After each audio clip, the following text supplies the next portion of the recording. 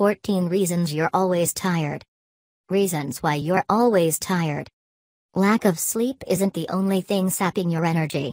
Little things you do, and don't do, can exhaust you both mentally and physically, which can make getting through your day a chore. Here, experts reveal common bad habits that can make you feel tired, plus simple lifestyle tweaks that will put the pep back in your step. You skip exercise when you're tired. Skipping your workout to save energy actually works against you. In a University of Georgia study, sedentary but otherwise healthy adults who began exercising lightly 3 days a week for as little as 20 minutes at a time reported feeling less fatigued and more energized after 6 weeks. Regular exercise boosts strength and endurance, helps make your cardiovascular system run more efficiently, and delivers oxygen and nutrients to your tissues. So next time you're tempted to crash on the couch, at least go for a brisk walk, you won't regret it. You don't drink enough water. Being even slightly dehydrated, as little as 2% of normal fluid loss, takes a toll on energy levels, says Amy Goodson, Road, a dietitian for Texas Health Ben Hogan Sports Medicine. Dehydration causes a reduction in blood volume, explains Goodson, which makes the blood thicker.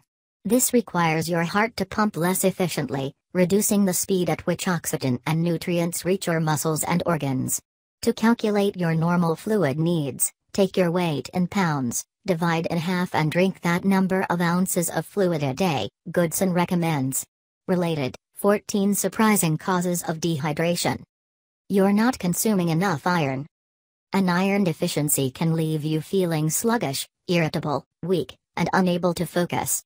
It makes you tired because less oxygen travels to the muscles and cells, says Goodson.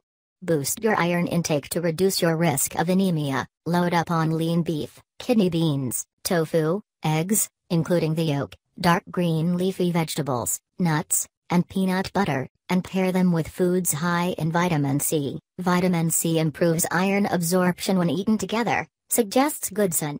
Note, an iron deficiency may be due to an underlying health problem, so if you're experiencing these symptoms of iron deficiency, you should visit your doc. You're a perfectionist.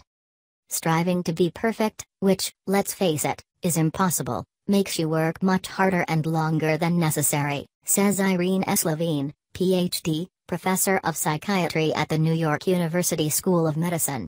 You set goals that are so unrealistic that they are difficult or impossible to achieve, and in the end, there is no sense of self-satisfaction. Levine recommends setting a time limit for yourself on your projects, and taking care to obey it. In time, you'll realize that the extra time you were taking wasn't actually improving your work. You make mountains out of molehills. If you assume that you're about to get fired when your boss calls you into an unexpected meeting, or you're too afraid to ride your bike because you worry you'll get into an accident, then you're guilty of catastrophizing, or expecting that the worst-case scenario will always occur. This anxiety can paralyze you and make you mentally exhausted, says Levine.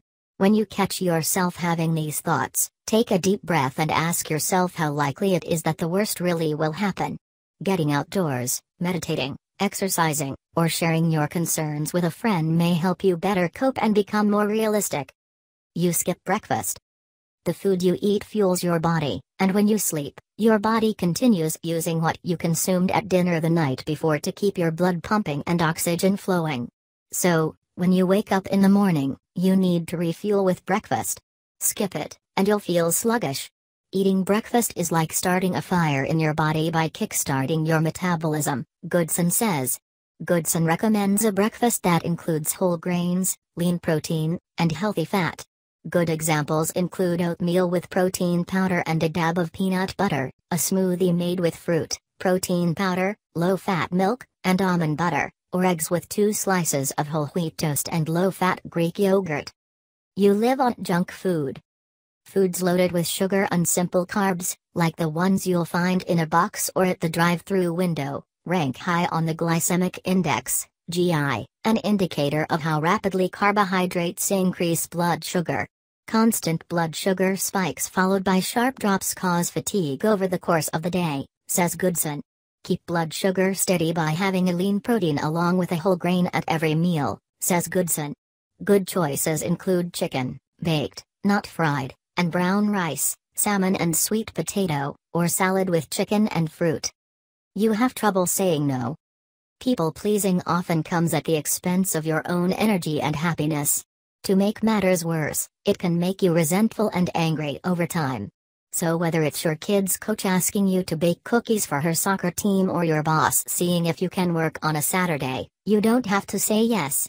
Train yourself to say no out loud, suggests Susan Albers, a licensed clinical psychologist with Cleveland Clinic and author of Eat.Q, Unlock the Weight Loss Power of Emotional Intelligence.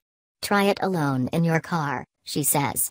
Hearing yourself say the word aloud makes it easier to say it when the next opportunity calls for it. You have a messy office.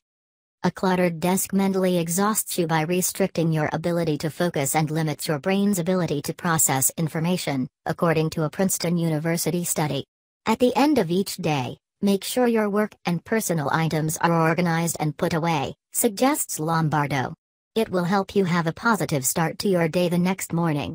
If your office needs major reorganizing, avoid becoming totally overwhelmed by taking it one step at a time. Start by tidying what you can see, then move through your desk and cabinets drawer by drawer.